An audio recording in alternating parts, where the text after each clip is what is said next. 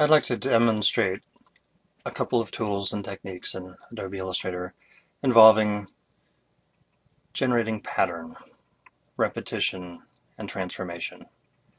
Particularly, I want to demonstrate the transform again command and how that, together with the transform each command, allows for some fairly powerful pattern design practice to emerge.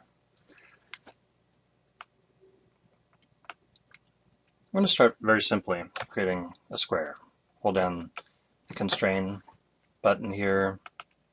Actually, I'll go pretty basic here with a black square. Now, before I do anything, I'm going to introduce the use of symbols. Here's the symbols palette. Got a bunch of built-in symbols here. I want to take this shape here and turn it into a symbol. I mean, it's very simple. It's a square. It'd be really easy for me to replicate anytime I wanted to. There are a few different reasons why you might want to have a symbol. For one thing, I'm going to be repeating this shape over and over and over again. If this was just a regular path, I would have many copies of this path. As a symbol called square, I can have many copies of the symbol, but there will actually only be one square. It'll just show up a bunch of places. This will allow me to create a document that is much more concise, much smaller. One of the other reasons for using symbols is that you can edit them. So if I use this symbol thousands of times and then decide that I would really like the square to have rounded edges, I could just edit the symbol and that will change everywhere. So let's take a look at this in practice. First thing I want to do is select this. Okay, so I'm going to hold down the Alt key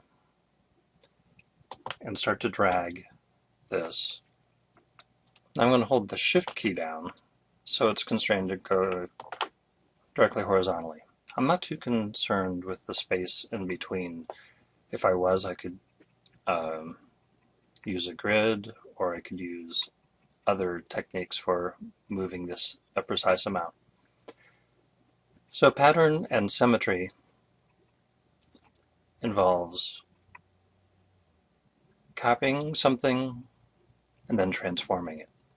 I've copied this, and the transformation I've done is a move. Once I've done that, one of the features in Adobe Illustrator is to do the same thing again, transform again, or Control or Command D. So with this selected, if I Control D, I do the same copy and transformation.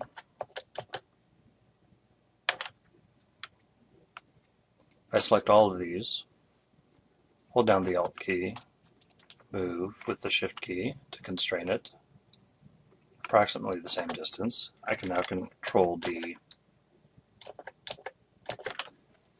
to get a bunch more. I'm going to zoom out a little bit so we can see the whole array. So that was done very easily. One copy, repeat, copy a row, repeat. Now I'd like to show the transform again command used a little bit differently.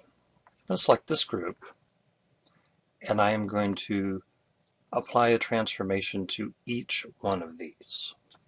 I'm going to rotate them all 15 degrees. For this I'm going to use a different transformation. I could rotate, but that would rotate this whole block. In fact, let me just demonstrate. If I type in 15 degrees here, I've rotated this block of squares. Undo. What I want to do instead is rotate each one of these squares using the transform each, or Control Shift Alt D, which I don't usually remember. Transform Each allows me to apply a scale, a move, and a rotate, together with possible reflections. I just want to do a 15-degree rotation to each of these.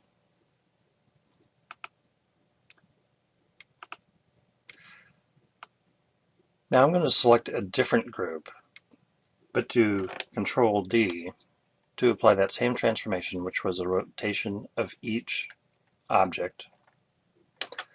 So Control D, or transform again, doesn't have to be applied to the same object or group of objects. It's just whatever the last transformation was, applied to whatever you currently have selected. So I'm going to use this to create some variation in my array. And it just so happens that 15 degrees, you do that across 7 objects, you end up with a 90-degree rotation. I'm going to continue this pattern going down.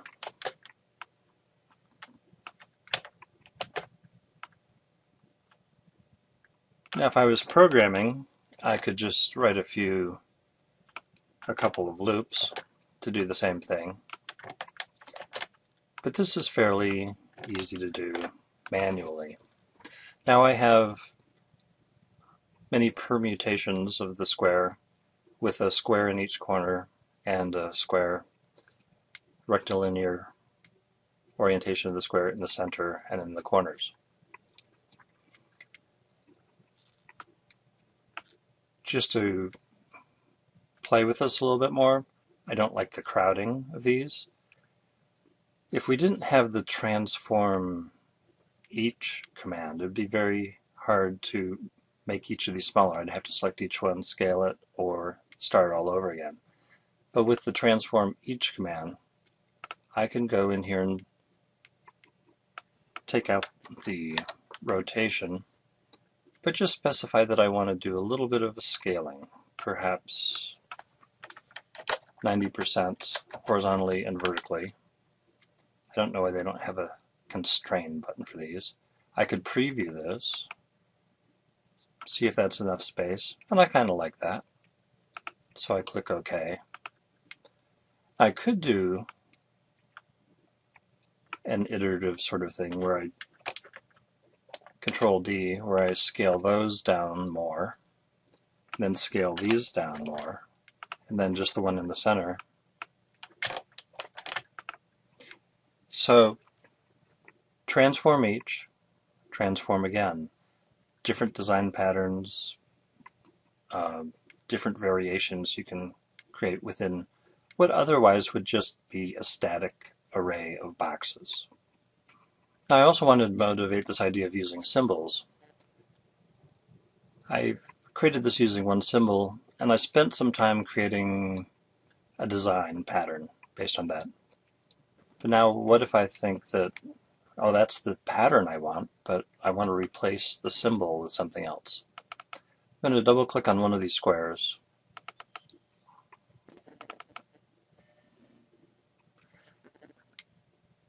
It says I'm going to edit the symbol definition. This opens up this one copy of the symbol in isolation mode. And here you see symbol edit. I just have my square here. There's only one path in this. And I think I'll use my convert anchor point tool here. Just go in, make this slightly eccentric. So, a simple edit. Now to get out of this mode, I could just go up here and click out of it. And here you see all of the symbols are now showing the new definition. So obviously this could be extended in many ways. The symbol could be anything.